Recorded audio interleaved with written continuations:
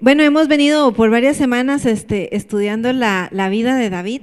For several weeks now, we've been learning about the life of David. Y una de las cosas que hemos dicho es que el Dios de David es el Dios nuestro también. And we've reminded ourselves that David's God is our God. Y cuando Paul se sentó a hacer como el esqueleto, digamos, de los fines de semana o la planificación de los temas, uno de los temas que vimos ahí importante era el de David y Jonatán. And when Paul sat down to sketch out this whole series and to pencil in the different topics for the different weeks, one of those topics was David and Jonathan. Y bueno, entonces, ¿verdad? Ese fue el tema que de alguna manera voy a estar enseñando hoy o que vamos a estar hablando hoy. So that's what we're going to be talking about today. Y le invito a abrir su Biblia ahí en 1 Samuel capítulo 18. Go with me to 1 Samuel chapter 18. Vamos a andar bastante de arriba para abajo, está bien, pero sobre todo en este capítulo 18. We're going to be going up and down a little bit, but mostly we'll be in this chapter 18, 1 Samuel. Y mientras ahí lo busca y lo encuentra, creo que ya somos parte de una generación que la mayoría sabemos que han habido grupos y sectores que le han dado a esta historia de amistad una interpretación diferente.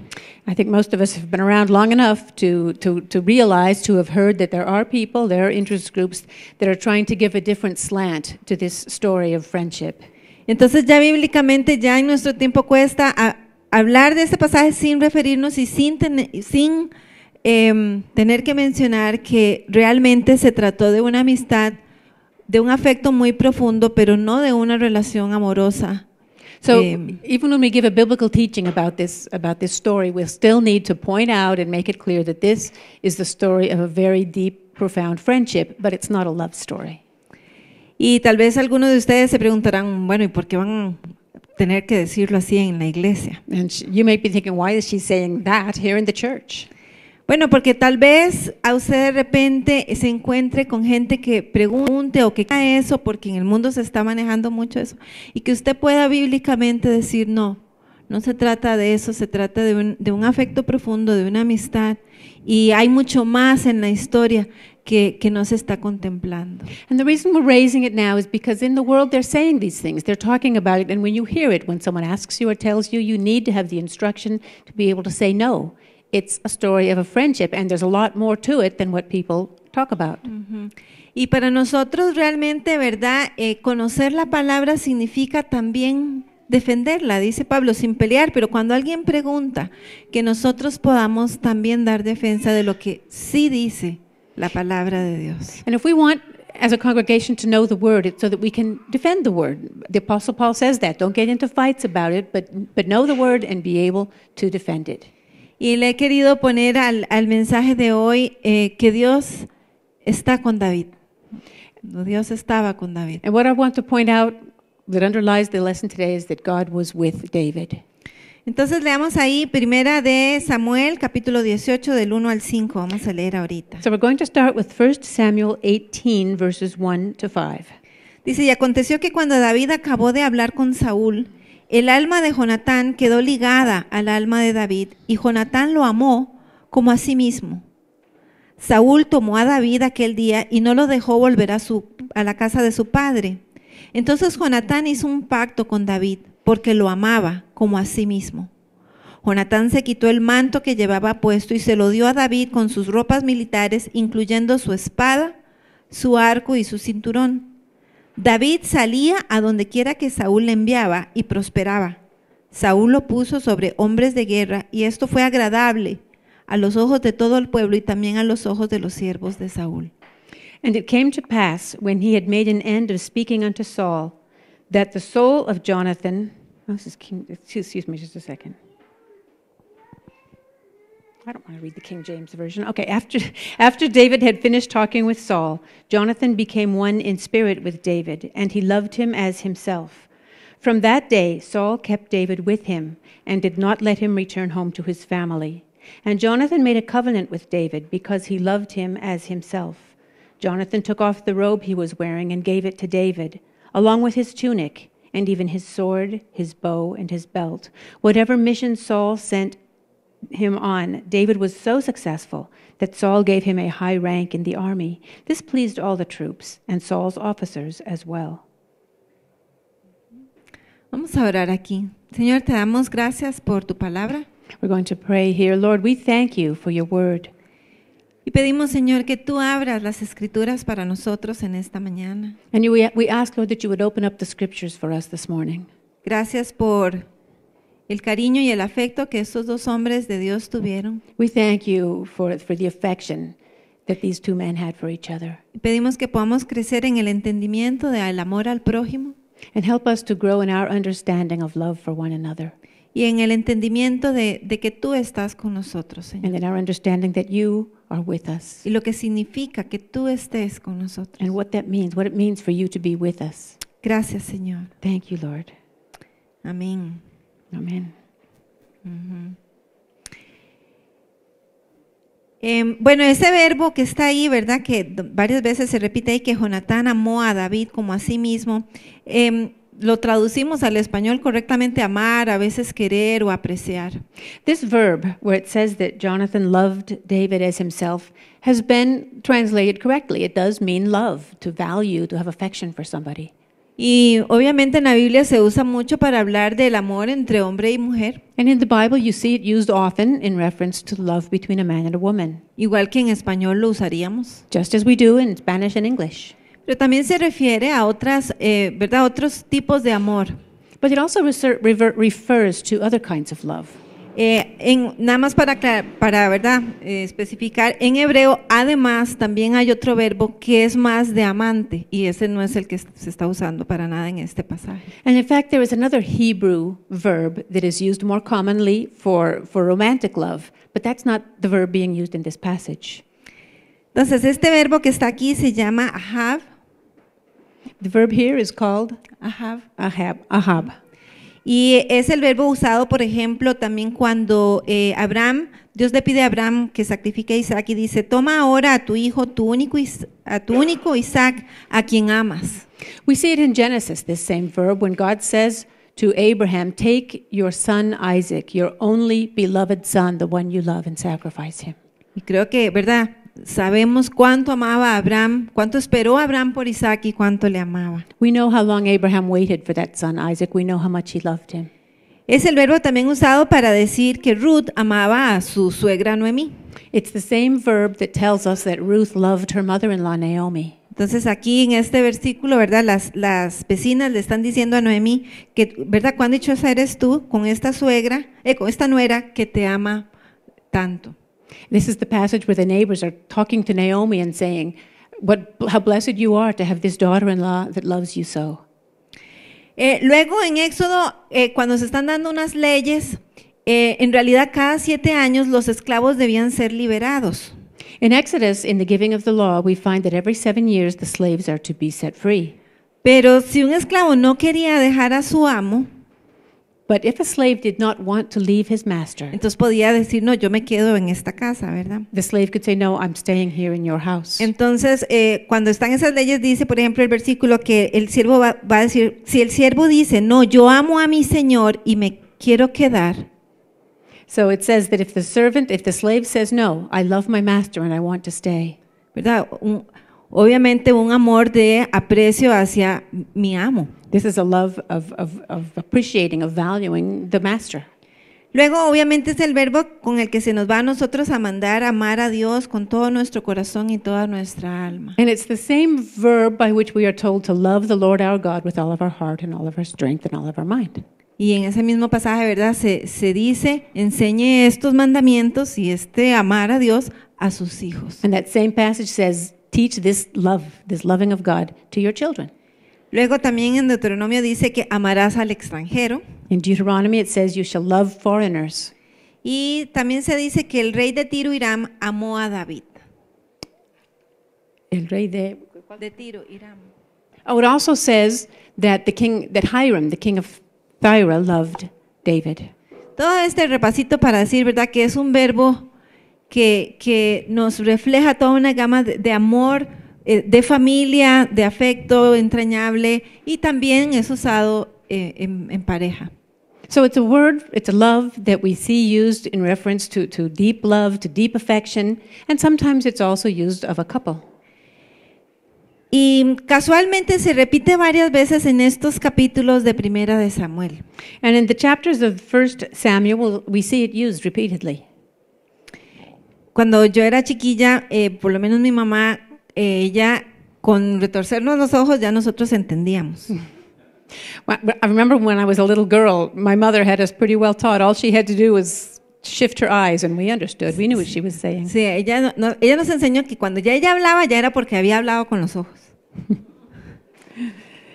We had understood that when she spoke, it was because she had spoken to us. Y luego, bueno, conocida por verdad, y me entero que mis suegros también con Diana, siempre ellos solo volvían a ver a Diana y Diana entendía. I know the same was true for my sister-in-law. When my in-laws looked at Diana, it was enough. She knew what they were saying. Pero ellos sabían que con Paul no podían hacer eso. But my in-laws also discovered that the same was not true for Paul. La única que le podía dar una muy buena conversación a Paul era la paleta. The only conversation Paul really understood was the paddle. ¿Por qué les cuento esto? Let me tell you this.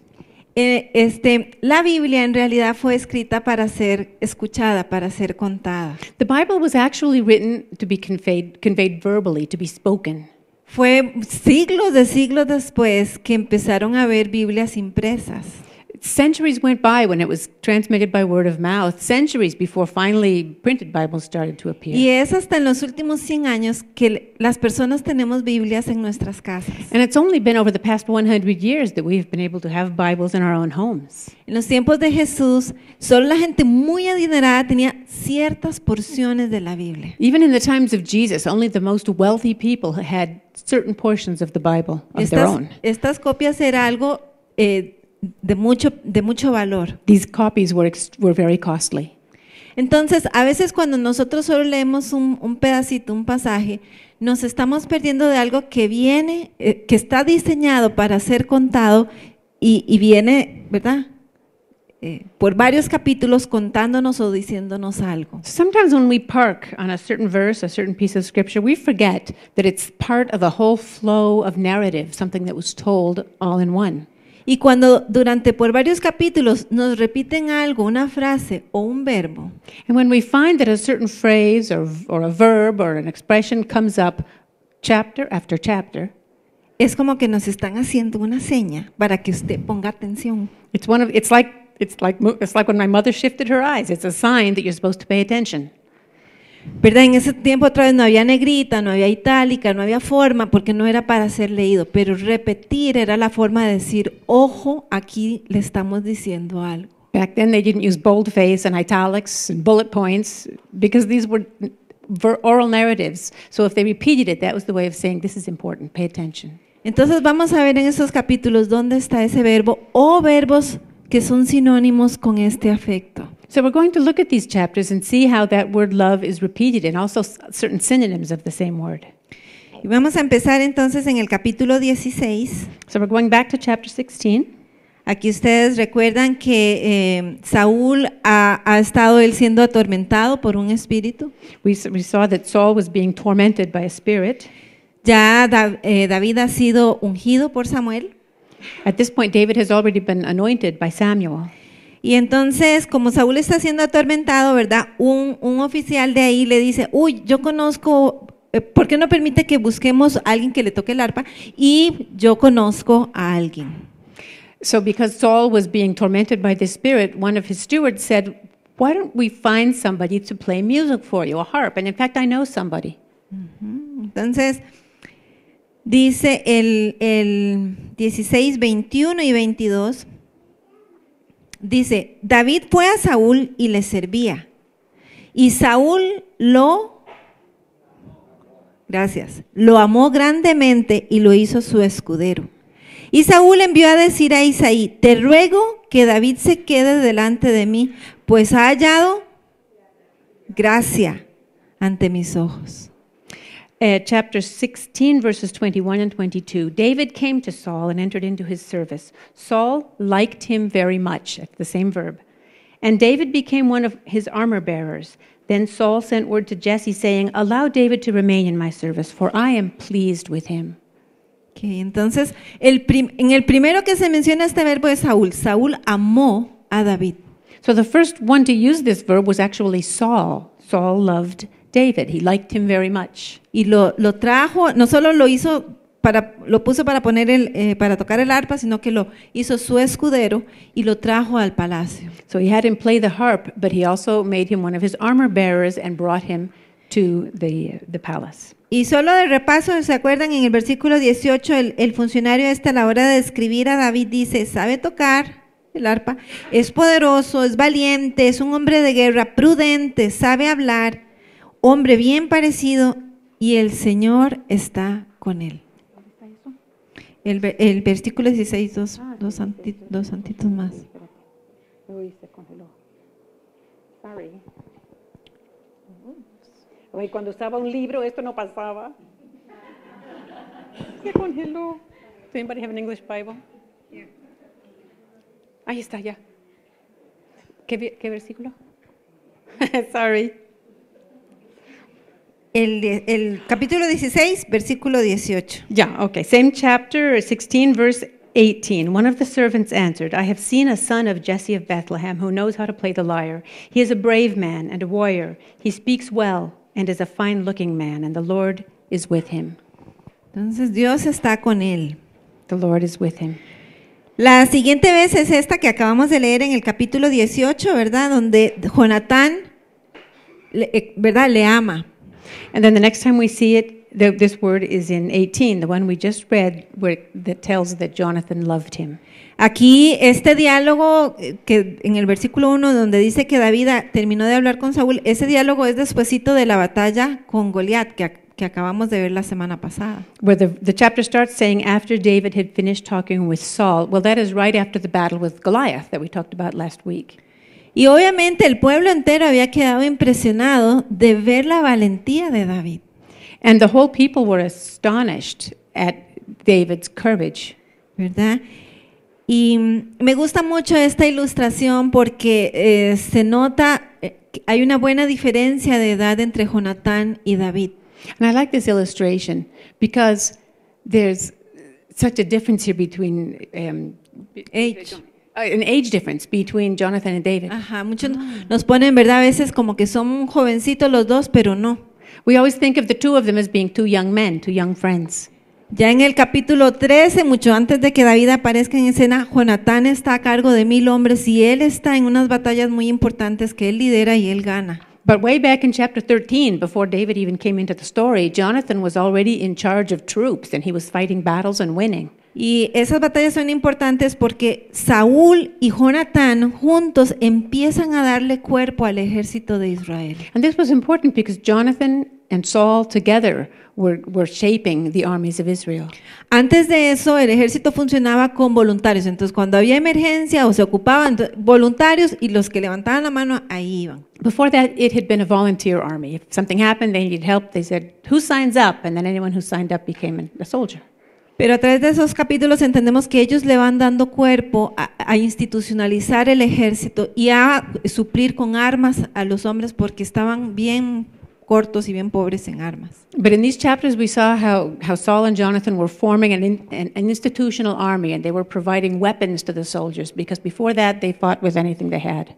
Entonces ese era un comentario ahí para, ¿verdad?, decir que ellos tenían una buena diferencia de edad. That was just to point out, to help us understand that they were not the same age, Jonathan and David.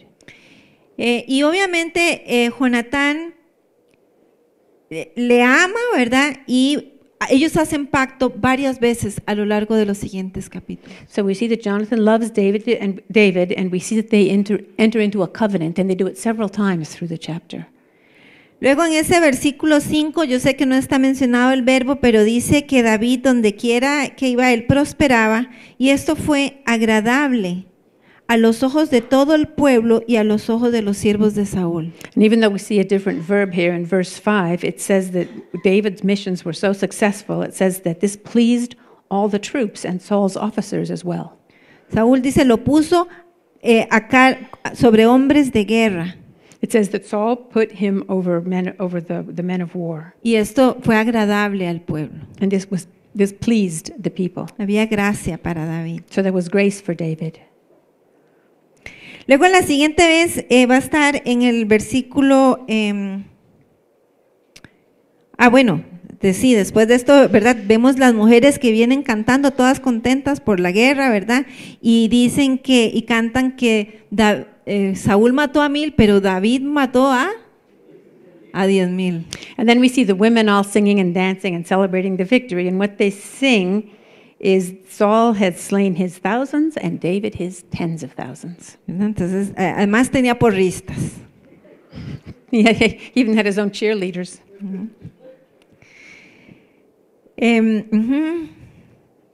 Vean el 14, versículo 14 de ese capítulo 18. Dice, David prosperaba en todos sus caminos. ¿Por qué? Porque Jehová o porque el Señor estaba con él. In verse 14, it says, in everything he did, he had great success because the Lord was with him.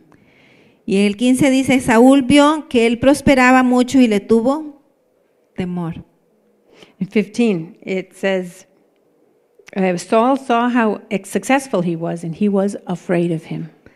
Pero todo Israel y Judá, o algunas traducciones dicen todo el pueblo, amaba a David porque él salía y entraba delante de ellos. But all Israel and Judah, here it is, loved David because he led them in their campaigns.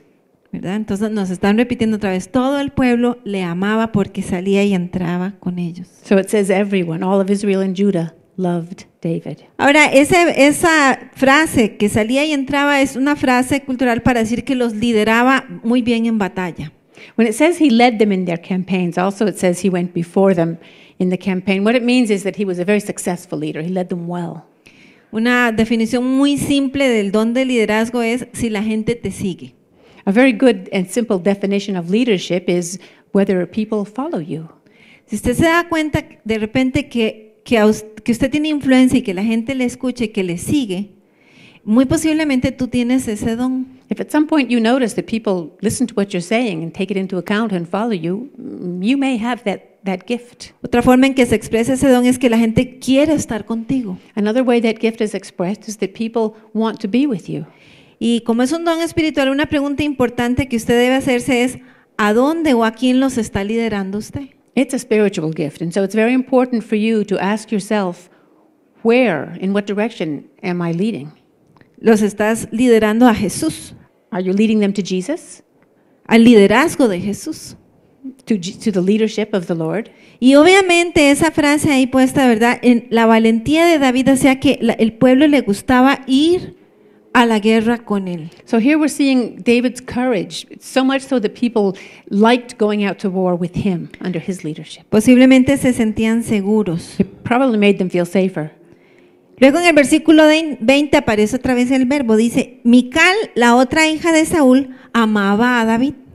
Then in verse 20 we see the same verb again. It says Saul's daughter Mical was in love with David. ¿Verdad? Aquí ya sabemos que ese sí es otro tipo de amor. And that's definitely that kind of love. Pero por todo lado él era amado. The point is, everywhere he went, he was loved. Dice que cuando se lo informaron a Saúl, le agradó el asunto. And it says when they told Saul about it, he was pleased. Claro, le agradó porque ya para este momento ya Saúl ya no quería a David. Ya no lo quería. Even though at that point we know that Saul no longer cared for David. Ya él estaba procurando matarlo. He was already trying to find ways to kill him. Pero como no quería matarlo él mismo, entonces vio como más fácil, bueno, yo lo mando a la guerra y los filisteos entonces lo matan. But he didn't want to kill him himself, so at that point he was thinking, well, I can send him out to war and let the Philistines kill him. Yo pienso que no tenía buena memoria, porque si él había matado al filisteo grande, ¿verdad? He had sort of a short memory. He forgot that David had already killed the big Philistine. ¿Verdad? Pero bueno, lo está mandando a que supuestamente lo maten los filisteos. So he comes up with this idea that he's going to send him out to be killed by the Philistines. Y entonces pone de dote por Mical la vida de 100 filisteos, la vida de 100 hombres. So as a wedding dowry for Michael, he says he wants 100 heads of Philistines. Bueno, not heads, Oh, but yeah, foreskins. lives. No, it's foreskins, not heads. Ajá. Foreskins, lighter to carry. Bastante más, sí, livianos.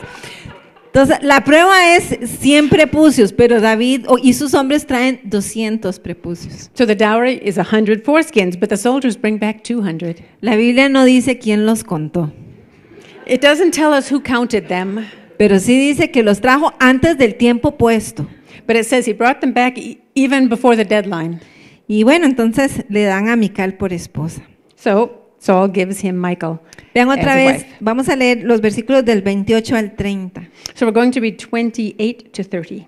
Dice, cuando Saúl vio y comprendió que el Señor estaba con David When y Saul- que su hija Mical lo amaba, temió Saúl aún más a David. Y Saúl fue siempre enemigo de David. Y salían los capitanes de los filisteos a campaña, y sucedía que cada vez que salían, David se comportaba con más sabiduría que todos los siervos de Saúl, por lo cual su nombre era muy amado. When Saul realized that the Lord was with David and that his daughter Michal loved David, Saul became still more afraid of him, and he remained his enemy the rest of his days. The Philistine commanders continued to go out to battle, and as often as they did, David met with more success than the rest of Saul's officers, and his name became well known or well loved. Ahí está, aquí abajo, ¿verdad? El Señor estaba con David. It says Entonces, again, the Lord was with David, y su nombre era muy amado, muy Sí. estimado. and his name was well known or well esteemed. Luego empieza otra vez el capítulo 19, diciéndonos que Jonatán apreciaba grandemente a David. Y en este capítulo 19, Jonatán le salva la vida. In 19, we see once again that Jonathan had taken a great liking to David, and in this chapter 19 is where Jonathan saves David's life. Y en ese mismo capítulo, Mical también le salva la vida porque lo ama. And Michal also saves his life in this chapter because Michal loves him. Y conforme continúa la historia, porque ya a partir de aquí ya David es un fugitivo, ¿verdad? Vemos una y otra vez que el pueblo reconoce en David un liderazgo importante. The story goes on, and this is where David becomes a fugitive, but even then we continue to see that the people of Israel continue to esteem him very highly and see him as an important leader. En el capítulo 20 vuelve a haber ayuda por parte de Jonatán. 20, capítulo 20. Jonatán vuelve a ayudar a David a escapar. Perdón. Wow. In chapter 20, Jonathan helps David escape once again. Y ellos hacen, obviamente hacen pacto varias veces, pero en este hay algo interesante. There are several covenants between them, but this one is particularly interesting. Y es que David primero le pide a Jonatán misericordia. David dice, bueno, es que si yo he hecho algo malo, entonces máteme usted mismo, no me lleve donde su papá a que su papá me mate. So first of all, David asks for mercy. He says, if I've done something wrong, Jonathan, you kill me. Don't take me to your father to be killed by him. Pero Jonatán dice, no, ¿verdad? Yo no te voy a matar, y no, más bien en mí está el protegerte. Jonathan says, no, I'm not going to kill you. In fact, it is my job to protect you. Pero algo interesante es que Jonatán reconoce en este momento, más verbalmente, Dios está contigo. And the interesting thing is that here Jonathan recognizes explicitly, he says, God is with you. Me gusta mucho esta traducción, es del lenguaje actual. Se los voy a leer de ahí porque dice que, ¿verdad? Él le jura, le dice, te juro por el Dios de Israel que pasado mañana a esta misma hora, aquí mismo le preguntaré a mi padre qué piensa hacer contigo. Si todo está bien, te lo mandaré decir, pero si quiere matarte y no te lo digo, que Dios me castigue duramente si no te ayudo a escapar. Que Dios te cuide como cuidó a mi padre. Yo sé que Dios no dejará vivo a ninguno de tus enemigos. Pero tú júrame que serás bueno conmigo, así como Dios ha sido bueno con nosotros. Júrame que no dejarás que me maten, ni que maten a toda mi familia. Que Dios castigue a todos tus enemigos. De este modo, Jonatán renovó su pacto con David y su familia. Además, como amaba tanto a David, volvió a hacerle un juramento de amistad. Verse 12. Then Jonathan said to David, I swear by the Lord, the God of Israel, I will surely sound out my father by this time, the day after tomorrow. If he is favorably disposed toward you, will I not send you word and let you know? But if my father intends to harm you, may the Lord deal with Jonathan, be it ever so severely, if I do not let you know and send you away in peace. May the Lord be with you as he has been with my father. But show me unfailing kindness, like the Lord's kindness, as long as I live, so that I may not be killed. And do not ever cut off your kindness from my family, not even when the Lord has cut off every one of David's enemies from the face of the earth. So Jonathan made a covenant with the house of David, saying, May the Lord call David's enemies to account. And Jonathan had David reaffirm his oath out of love for him, because he loved him as he loved himself. Para este momento es obvio para un Jonatán y todo el pueblo que Dios está con David. At this point, it was clear for them and for everyone that God was with David. Y eso significa en matemáticas, cuando usted suma 2 y 2 y le da 4. Now, there's a mathematical rule that says if you add 2 and 2, you get 4. ¿Verdad? Entonces, si alguien se oponía a David, ¿a quién se estaba oponiendo también? Which means if you oppose David, who were you also opposing? Entonces, en la matemática de Jonatán, él entiende, mi papá lo quiere matar, mi papá se está metiendo con Dios. And Jonathan saw the formula. He said, my father wants to kill you. My father's in trouble with God. Y ahí es donde le pide misericordia a David, porque él dice, o sea, obviamente Dios va a acabar con tus enemigos. So this is why he's asking for mercy. He's saying God is going to destroy your enemies. Y ahí es donde en este pacto Jonatán lo que le está pidiendo es, no me dejes morir a mí y a mi familia. So in this covenant, Jonathan is saying, but don't kill me and my family. Or don't let us be killed. Muchas veces nos preguntamos mucho más adelante en la historia, ¿y por qué David nunca mató a Saúl? Sometimes we forget the whole story and we say, well, why was it that David didn't kill Jonathan? ¿Usted ha leído esos libros corridos? Have you ever read the book all the way through? ¿O he sido solo yo? Pero yo más de una vez he pensado, ¿por qué no lo mató? At least sometimes I've wondered, well, why didn't he kill him? ¿Verdad? ¿Quién más se ha preguntado eso? Solo yo. Who else has maybe wondered that, or am I the only ¿Verdad? one? Bueno, una muy buena razón es que no lo mató porque había jurado con Jonatán un pacto de amistad y de protección. And there's a good explanation. He and Jonathan had sworn a covenant of friendship and protection. Y aunque Saúl andaba detrás de él, David estaba cumpliendo su palabra. And even when Saul was after him, David fulfilled his word, his pledge to Jonathan. Ahora, hasta aquí unas preguntas que ya podemos hacernos para reflexionar nosotros. So now we can ask some questions to get ourselves thinking. Saúl obviamente, no, ¿verdad? Todo el mundo vio esa gracia en David y lo amaban, y Saúl veía esa gracia y se enojó, se molestó, tuvo envidia. Everyone saw this grace in David and loved him. Saul saw the grace in David and he was envious and he was angry. Y tuvo temor. He was also fearful. Una pregunta que podemos hacernos nosotros mismos para reflexionar. So here's a thought question for you. Cuando tú ves que Dios está levantando a alguien y que Dios está poniendo gracia en alguien, ¿tú te alegras o sentimos envidia? When you see God raising up someone else, when you see God's grace expressed in someone else, do you rejoice or are you jealous? Cuando tú ves que Dios está obrando algo muy grande en una persona, ¿te alegras?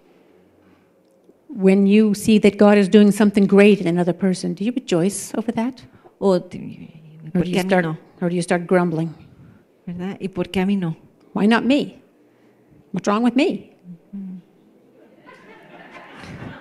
Why is she preaching? No.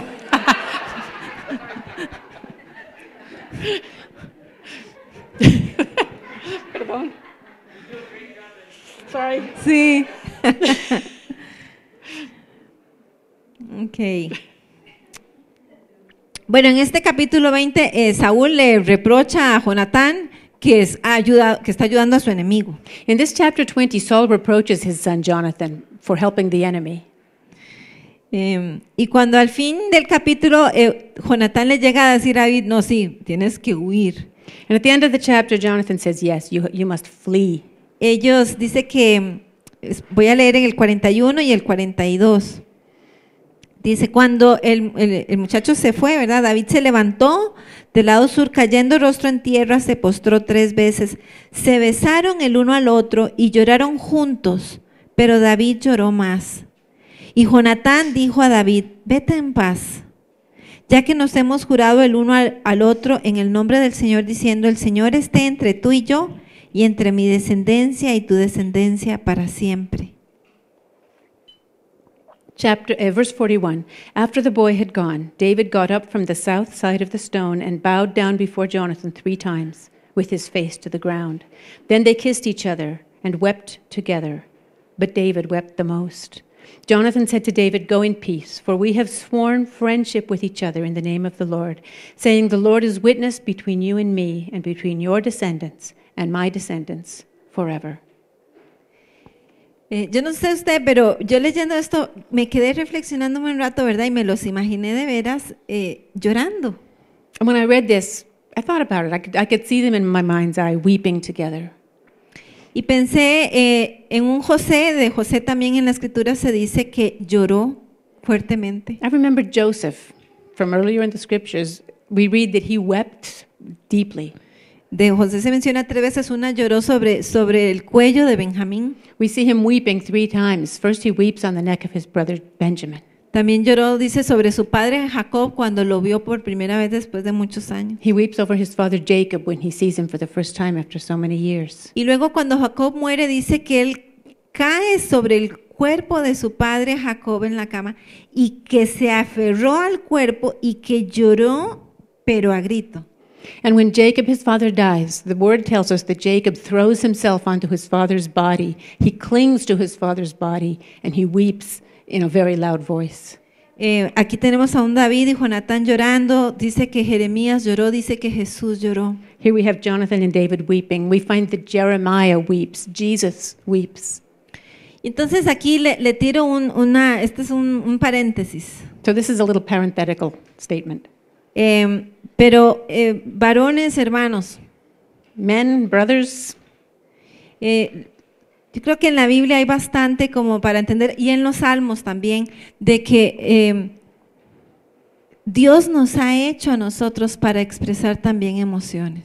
the Bible has plenty of evidence, and so does the book of Psalms, to know that God has made us as people who can express emotions. Y hay muchos mensajes en la Biblia que están ahí que son contracultura. There are many messages in the Bible that seem countercultural. Entonces, cuando usted ocupe expresarse con Dios y escuche una vocecita aquí que le diga que los hombres no pueden llorar, esa voz no viene de la Biblia. When you need to express yourself to God and you hear that little voice saying, men don't cry, that voice is not from the Bible. Y no le estoy diciendo que venga aquí al frente a llorar, Doesn't mean you have to come up here and start weeping. pero sí le estoy sembrando, le estoy diciendo que la Biblia tiene suficiente ahí para decir que en realidad todos ocupamos expresarnos a veces con Dios. But remember that the Bible is very clear and gives us many examples to know that all of us need to be able to express ourselves to God. Cierro paréntesis. Close parenthesis. Okay.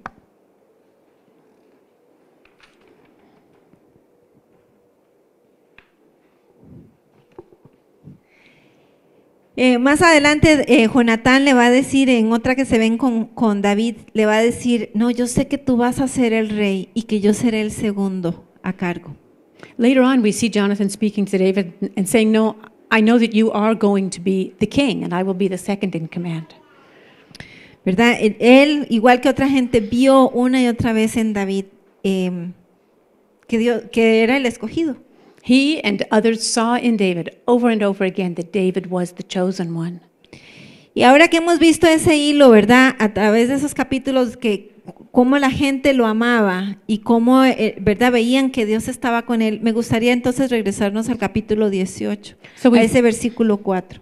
So we've followed this whole thread through these chapters, seeing how God was with David and how so many people loved David. And having read that, I want to go back to chapter 18, verse 4.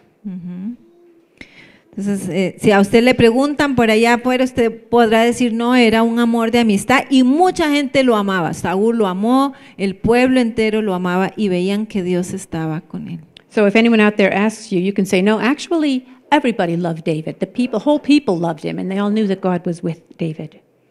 Entonces veamos ese versículo 4, en este caso específico, este pacto que ellos hacen ese día. Dice, Jonatán se quitó el manto que llevaba puesto y se lo dio a David con sus ropas militares, incluyendo su espada, su arco y su cinturón. So we're going to look at another covenant that the two of them make. Chapter 18, verse 4. Jonathan took off the robe he was wearing and gave it to David, along with his tunic, and even his sword, his bow, and his belt. Entonces, habían varios tipos de pactos en la antigüedad. There were different types of covenants in ancient times. Había uno que era de un amo o de un señor hacia un siervo. There was a covenant between a master and his servant. Y en ese tipo de pacto era muy claro, ¿verdad?, que esta persona quedaba en sumisión o en obediencia hacia el amo. And in this covenant, it was very clear that the servant was sworn to obedience to the master. Pero en este caso es otro tipo de pacto y es un pacto más bien de igualdad. But this is a different type of covenant. It's a covenant of equals. Y el que Jonatán le estuviera dando estas vestiduras reales a David, So Jonathan is giving the royal robes to David. era una forma de decir, no solo somos iguales, It's a way of saying we are equals. bueno, pero no eran iguales en un sentido porque Jonatán era el heredero al trono. But they weren't equals because Jonathan was the heir to the throne. Pero entonces en este pacto de igualdad, Jonatán le está diciendo a David, tú tienes tanto derecho al trono como yo. So in this pact of equals, Jonathan is saying, you are just as entitled to the throne as I am. Es como que Jonatán está reconociendo la obra de Dios en David. Jonathan is recognizing God's work in David. Lo que todo el mundo reconoce y Saúl no, ¿verdad? Jonatán lo está, ¿verdad? En su accionar está efectivamente diciéndole, tú vas a heredar el trono. So what everyone understood and what Jonathan is recognizing and Saul hasn't yet noticed is, David, you will be the heir to the throne. Ahora, ¿se acuerdan que hemos hablado mucho estas semanas de que hay tipos en la Biblia? Over the past few weeks, we've been talking a lot about certain types that the Bible gives us, representations. ¿Alguien recuerda qué es un tipo? Remember what a type is, biblically speaking?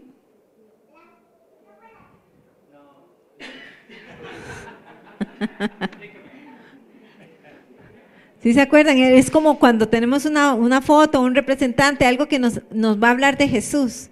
It's like if we have a photograph or some type of representation that speaks to us of Jesus. También, es tipología. Uh-huh. A typology. Otra forma en que me gusta describirlo es las películas. ¿Se han fijado que el trailer, verdad, es como el anuncio de la película? I also like to think about it this way. When we have movies, we have a trailer which tells us in advance about the movie. Y el trailer solo dice una cosita resumidita de la película. And the trailer just gives you a few scenes about the movie. El trailer no es la película. The trailer is not the movie. Pero con el trailer usted ve algunas cositas de la película. But with these previews, you see a few things about the movie. La Biblia apunta a Jesús. The Bible points to Jesus. Todos estos personajes en algo nos muestran una cosita de Jesús. And all of these characters in the Bible show us something about Jesus. Ellos no son Jesús. They are not Jesus. Ni son perfectos. They are not perfect. Pero algo aprendemos de ellos que nos está hablando de Jesús. But we can learn something from them that speaks to us of Jesus. Entonces, en este caso el tipo lo tiene Jonatán. So the type, the representation here is Jonathan. Porque Jesús, en la forma en que Él se sacrificó por nosotros, Él nos ha dado sus vestiduras de justicia a nosotros. And it's because Jesus died for us, and in so doing, he gave us his robes. Cuando dice vestiduras de justicia o que Él nos da su justicia, la mejor también otra manera de decirlo es la rectitud de Él está disponible a cada uno de nosotros. When we see the reference to these robes of righteousness, what it means is that the righteousness of Jesus Christ is available to all of us. Esas vestiduras de Jesús, esa santidad de Jesús está disponible para cada uno de nosotros por fe. His robes, his holiness, that is available to all of us through faith. Y Jesús se despojó, dice, de sí mismo para venir a tomar nuestro lugar. And it says that Jesus set himself aside in order to come and take our place. Es más, Jesús al cargar el pecado se puso nuestras vestiduras. And in fact, when he bore our sins, he actually put on our robes. Y nos dejó sus vestiduras ahí para nosotros, a que nosotros, si queremos, las tomemos. And he left his robes for us, so that if we want to, we can put them on. Ahora, en este pasaje aquí no dice que David se las puso. It doesn't say here in the passage that David put on those royal robes. Pero yo creo que no está de más que usted y yo nos podemos imaginar que David sí tomó estos regalos. But there's nothing wrong with us imagining David as he received these gifts. Es más, yo les pregunto, ¿ustedes creen que David valoró estas ropas? In fact, I would ask you, do you think that David valued these robes? ¿Se las habrá puesto el manto ese? Do you suppose he put it on? ¿Creen que después tal vez fue a la batalla con esta espada? Then do you suppose he went to battle with the same sword that Jonathan had given him? Y debió haber sido una espada muy bonita porque era la espada del hijo del rey. And it must have been a pretty nice sword because it was the sword of the king's son. Era del hijo del rey que iba a ser el rey. The king's son who would become king. Entonces, ¿quiénes votan de que David sí pudo haber apreciado esas ropas y se las puso? So who votes yes? Who says that he put on the clothes and he put on those robes and took the sword? Bueno, ahora viene la pregunta para todos aquí, y me incluyo yo. Now the $20,000 question that's hard for all of us, including me. ¿Valoras tú esas vestiduras que Jesús te ha dado? Do you value those robes that Jesus has given you? ¿Te las has puesto? Have you put them on? ¿No las ponemos? Do we put them on? ¿O creemos que somos muy indignos para usarlas? Or do we feel like we are unworthy to wear them? O puede ser que hasta las subestimemos. Or maybe we underestimate their value. ¿Usamos esa espada que Él nos ha dado? Do we use that sword he handed us? ¿O la tenemos bien guardada? Or did we put it away in a safe place? Y alguien la puede tener bien guardada en la mesita de noche. You might even have it carefully stored away in your bedstand, your nightstand. Yo les dejo esa ahí para reflexionar. Yo he estado reflexionando mucho en esas preguntas en estos días. And frankly, in the last couple of days, I've been thinking about these questions a lot. Y no crea que, ¿verdad? A veces yo misma me he dado cuenta, ay sí Señor, a veces yo tengo que recordarme, no, por fe, la justicia de Jesús está sobre mí. And I have to remind myself sometimes, yes, Lord, by faith, the righteousness of Jesus Christ is on me. Y eso no significa que vamos a tomar tampoco a la ligera el pecado. Nor does that mean that we take sin lightly. O sea, si pecamos hay que confesarlo. If you sin, you have to confess it. No es, no, yo no tengo pecado. We don't say, no, I have no sin. No, es confesarlo, pero es también por fe, Señor, yo recibo tu justicia. So you confess it, but also you remember, Lord, it's by faith that I receive your righteousness. Yo recibo esa rectitud de Jesús, I receive that righteousness of Jesus, esa santidad. the holiness. Eso es mío. It's mine. Eso es tuyo porque en la cruz Él lo hizo posible. And it's yours because he made it happen on the cross. Y el libro de Romanos desarrolla mucho este tema. The book of Romans talks a lot about this. Y hay un principio que se llama el principio de representación. And there's a principle called the principle of representation. Todos sabemos aquí que si el presidente firma algo, algún tratado internacional, es como que la firma de los 4 o 5 millones de costarricenses esté puesta en el papel. We all know that if the president signs some international treaty, all 4.5 million Costa Ricans have signed the treaty in essence. Usted sabe que lo que él firme, vamos todos en esa firma. Did you know that when he signs something, that includes you, all of us? Por eso hay que orar mucho por el presidente. This is why we pray for the president. Bueno, espiritualmente, Adán firmó primero por todos nosotros. Spiritually speaking, Adam signed first for all of us. Y por eso todos nacimos en pecado. And that's why we were all born in sin. Pero también Jesús firmó en la cruz por todos nosotros. But Jesus signed for all of us on the cross. Entonces, cuando usted nace de nuevo, So when you are reborn, usted nace hijo de Dios. you are born as a child of God Si lo tomamos por fe. if you take it by faith. Y si no lo vestimos. And if you put it on, Y si no lo ponemos. if you put it on, Y si la usamos. and if you use it. Vamos a ponernos de pie. Stand with me to pray.